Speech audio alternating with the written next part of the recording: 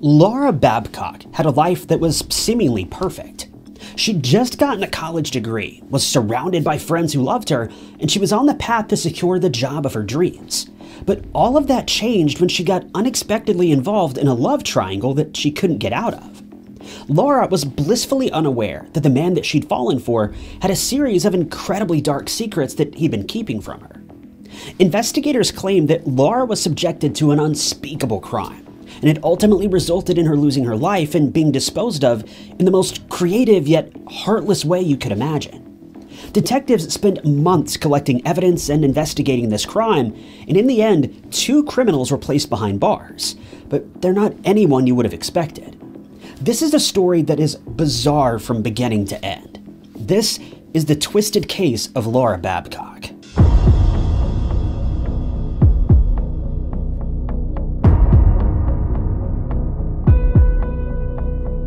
Before we keep going with today's story, I want to let you guys know about the sponsor of today's video, MyHeritage. MyHeritage is the leading global service for family history research, and they even offer DNA testing that adds a whole new spin on researching your genealogy. MyHeritage is incredibly easy to use, and it's super useful if you're trying to build your own family tree. I was able to set up my own personal family tree in a matter of minutes. Once you add in the information about your parents and grandparents, MyHeritage will make the rest of the process super quick and easy, searching over 19 billion historical documents to help connect your family members to your tree. There's a really cool feature called Instant Discoveries that'll link you with countless people from your lineage, dating back several generations, introducing you to so many people that you probably never even knew about. I was able to trace my family all the way back to 1695. I found that on my maternal grandmother's side, my family were descendants of Native Americans. On my maternal grandfather's side, we all came from Europe. On my father's side, things were a lot more simple. We've basically lived in Mississippi for hundreds of years,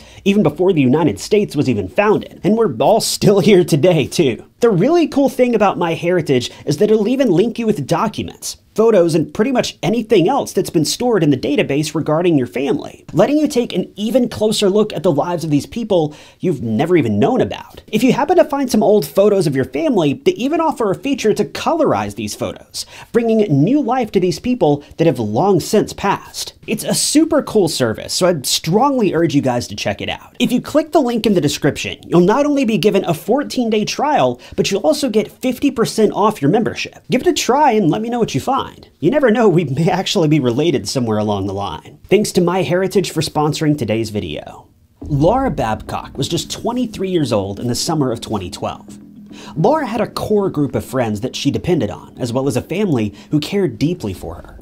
She was known for having the most sincere love for dogs, but she also had aspirations of starting her own family one day and eventually settling down with someone she loved. Laura's personality was described pretty interestingly by one reporter, who recalled her as being the perfect mixture of optimistic and conflicted. Laura was a strong young woman, but she also had a few demons. Laura had struggled with her mental health in the past, but she was on the path to making things better for herself.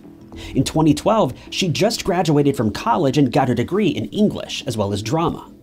She'd been attending the University of Toronto for a number of years and was super excited to finally put her life as a student behind her so that she could get to work on her career. She'd been spending her time searching for a more permanent job where she could begin to place her roots and grow. But she quickly learned that finding an honest, good-paying job isn't as easy as some people would make it seem. After spending quite some time trying to find a suitable position and being unable to do so, Laura started to get impatient. Worse yet, she'd begun having disagreements with her parents. Although Laura was 23 and equipped with a solid education, she continued to live at home with her parents while she tried to make ends meet. Her parents were happy to have her, but they had strict rules that she was expected to follow. This was the cliché situation of stay at home as long as you want, but if you live under my roof, you live by my rules. Laura respected this to a certain extent, but tensions began to rise when Laura began to push back on her parents' rules about curfew. She'd missed curfew multiple times in the past, and this was beginning to be a problem for her parents. Rather than agreeing to her parents' rules, Laura decided that enough was enough and she'd moved out on her own. Well, sort of. She moved out, but she wasn't entirely on her own just yet. She wasn't able to afford her own place to stay, so she opted to hop from couch to couch, bouncing between the homes of her various friends. While this certainly isn't a great lifestyle decision, Laura just needed some space and time away from her parents while she tried to establish herself as her own person. Her father clarified that she'd not been banished from their home due to her curfew violations, but he made it clear that he didn't approve of her coming home at 2 or 3 in the morning multiple times a week, which is when Laura eventually opted to just move out. Without a job and desperate for money, one of Laura's friends introduced her to a new idea. While waiting for a more traditional job that utilizes her degree, why not try joining the escort business? To put it plainly, an escort is someone who's paid for their companionship. Escort services are widely available to people of all genders and walks of life, and most of the time it just involves accompanying someone to an event, or just paying the person to hang out with you and be friendly. But sometimes escort services require more than simple friendship, depending on the client's requirements and requests. Laura was apprehensive about this line of work, but she knew that she needed money, and she needed it quickly. So she opted to give it a try. Those around Laura noticed that pretty soon after she joined this particular workforce, her mood began to change. Her father recalls this time in her life and says that it was clear that Laura was growing frustrated. He said she always seemed agitated and on edge and would have a hard time staying still. One of her friends recalled her time working as an escort and said that Laura had a lot of emotional issues, but that they understood each other, and overall, Laura was a happy and outgoing person. But by the spring of 2012, that had begun to change. A darkness had begun to envelop Laura, and there was nothing her family could do to stop it. By July of that year, Laura stopped contacting her family, and soon after, she was never heard from again.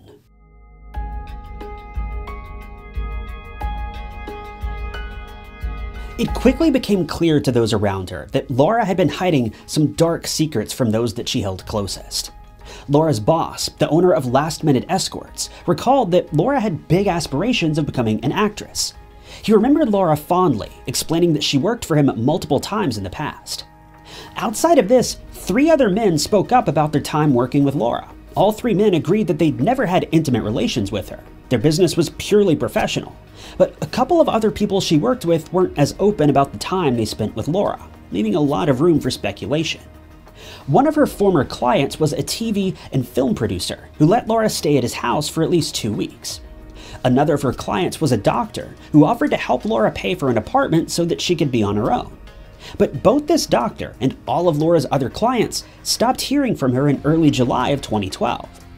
It was around this same time that a man named Dylan Millard reappeared in Laura's life.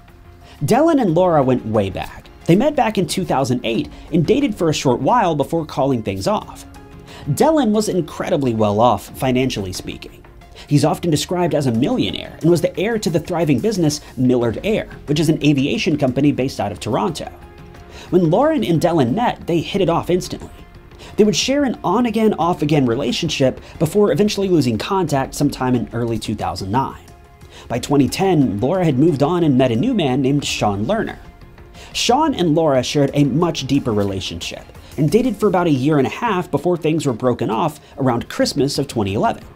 We'll get back to Sean in just a minute, but around the same time that the relationship had begun to fall apart, Laura was struggling pretty seriously. She'd been admitted to a hospital in August of 2011 after she confessed to doctors that she felt as though she cried all hours of the day and was suffering from serious bouts of depression and anxiety. But it's never been publicly revealed why she was having these issues. It's possible that she was simply coming to terms with the fact that her relationship was falling apart, but it's also possible that there were deeper issues here that just haven't been shared publicly. Laura eventually confessed that she'd begun to harm herself, and that's when doctors began to take her case a bit more seriously, with one report suggesting that she began taking antidepressant medication as a result. By April of 2012, about 6 or 7 months later, Laura had returned to the hospital at least 12 more times due to various mental health issues. Laura was losing it, and she was spiraling quickly. Her friends began to grow increasingly concerned, but there was very little that they could do, other than just be there for her and comfort her. To make matters even worse, this is when Dylan Millard came back into the picture. While Dylan and Laura had broken up about 4 years prior, they still kept in touch from time to time. With Laura now being single, she decided to reach back out to Dylan to see if there was anything left between the two of them. And as luck would have it, there was. But there was also a catch. Dellen had begun dating someone about a year prior to this, sometime in early 2011. His new girlfriend, Christina, was a bit of an interesting character. She and Laura had multiple arguments, and what it ultimately boiled down to was Christina being jealous of the bond that Laura and Dellen shared. It was clear that there was something special between the two of them, and Christina felt threatened by this. To make matters even worse, Dellen and Christina weren't even in a committed relationship. While they were technically together, Dellen says that they were in an open relationship, and he claims that Christina was aware that he was actively sleeping with other people, one of these people being Laura. In February of 2012, Laura turned 23, and on her birthday, she received a text from Christina. The text read, "Happy birthday. A year ago today was the first time I slept with Dellen." Laura, seemingly unfazed by this, responded by saying, "That's fine, I slept with him a couple weeks ago." It was clear from this moment on there was some serious bad blood between the two, but Dellen wanted no part of it. It would seem that Dellen wasn't looking to reignite anything serious with Laura. This became clear when he texted her a short while later and explained that he felt that Laura was a bad influence for him.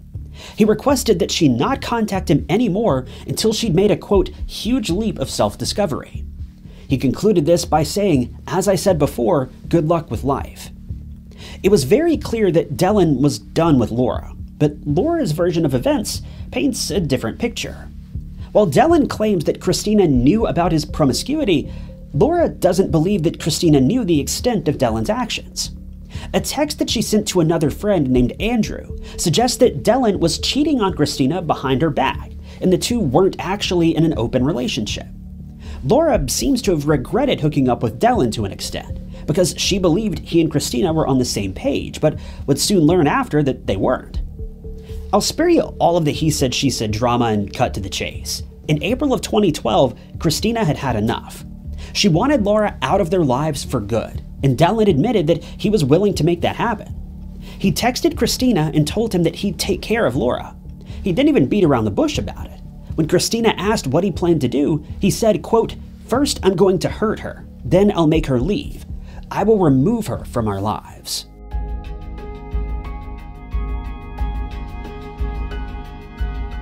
By June of 2012, Sean Lerner, the man who Laura had been dating for about a year and a half, stepped back into her life.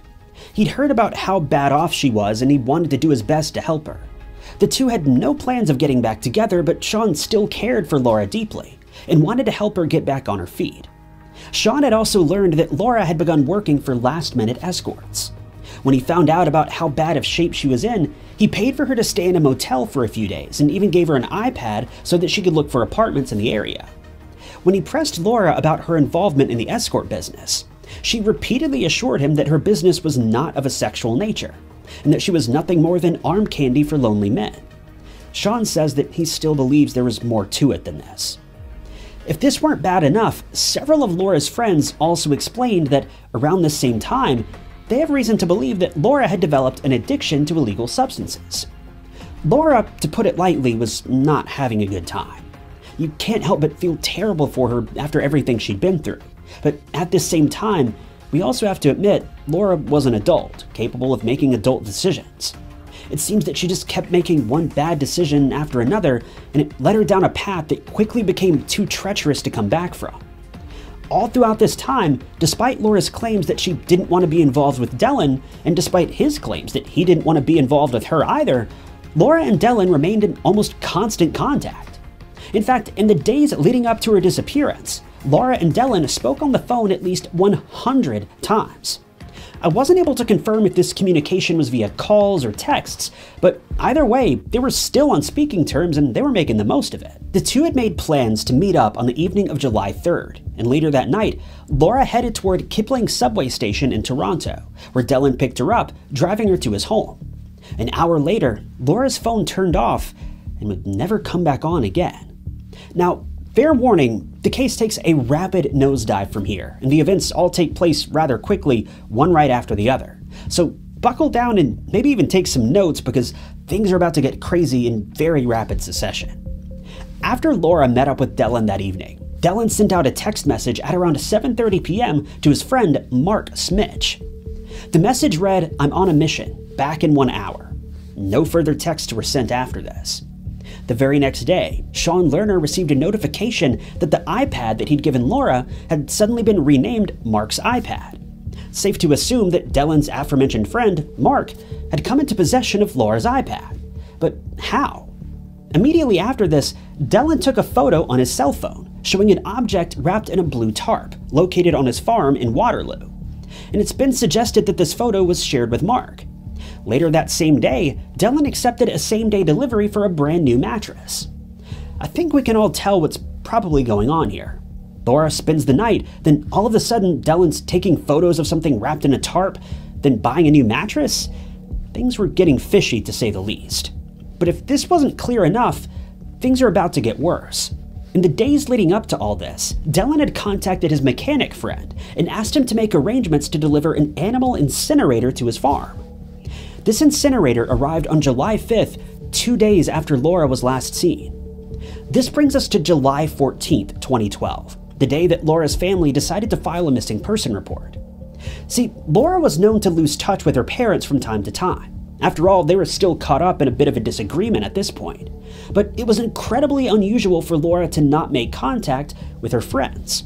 It's been noted that she spoke to her friends literally every single day up to this point. But when the missing person report was filed, Sean Lerner says that police didn't seem concerned in Laura's case at all, especially after they learned about her mental health issues and her work as an escort. It was almost as if they completely shut down after learning this. 9 days passed by without any leads coming to or from the police who were working the case.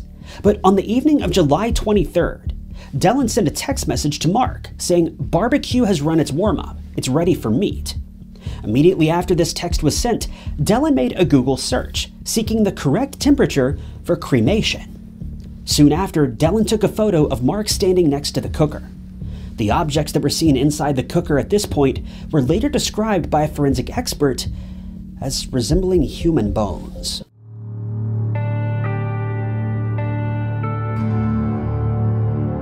By late July, Laura's final phone bill was delivered to her parents' home. Desperate for answers, her parents opened the bill and looked at her call history. They immediately noticed that the final calls she made were to Dellen, someone she'd supposedly written off and moved on from. This was the biggest red flag her parents could have possibly found, and they immediately called all her other friends, desperate for more information about her secret relationship with Dellen. One of the people her parents reached out to was Sean Lerner.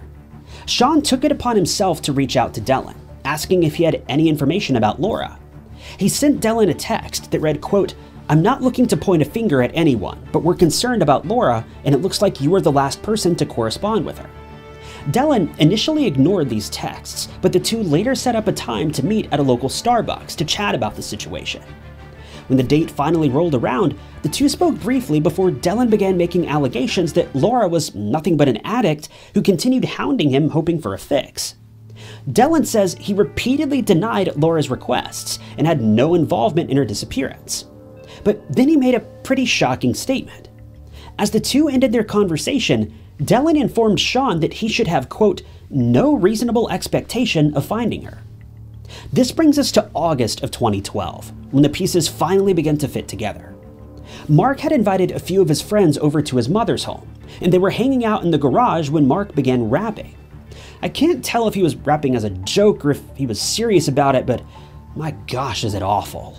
The started off on skin and bone, now the lay on some ashes stone. Last time I saw us outside the home, and if you go swimming, you can find a phone. Find a phone? What? Find a phone. If you go swimming, you can find a phone. Find a phone. Find a phone. You can find a phone. If you go swimming, you can find a phone. Lay on some ashes stone. In this weird rap, Mark says that she started off as skin and bone, and now she lays on ashy stone. And he ends the segment by claiming, if you go swimming, you can find her phone. I don't know about you, but this sounds like a confession if I've ever heard one. Mark's friends were apparently shocked by this as well, and that's why they eventually agreed to testify against Mark, saying that he would later confess to claiming a girl's life, burning the remains, and then disposing of the evidence in a lake. Mark was very clearly terrible at keeping secrets. This was all investigators needed to pin both Mark and Dellen for the disappearance of Laura Babcock. But this isn't the end of the case by any means. After detectives learned of Mark's ridiculous confession, they obviously pieced together the connection to Laura Babcock's case. But they also started to reinvestigate another crime that involved Dellen's own father, Wayne Millard. Wayne had lost his life a while back, but investigators initially ruled that he'd claimed his own life, resulting in Dellen becoming the heir to his father's multi-million-dollar estate. But now that they learned the extent of Dellen's involvement with Laura, they wanted to re-examine his father's case, planning to pin Dellen for that crime as well. If this weren't bad enough, investigators also learned of a third man who was involved with Dellen.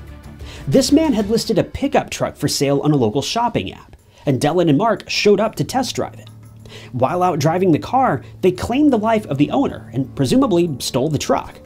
This victim was also disposed of in the duo's makeshift incinerator.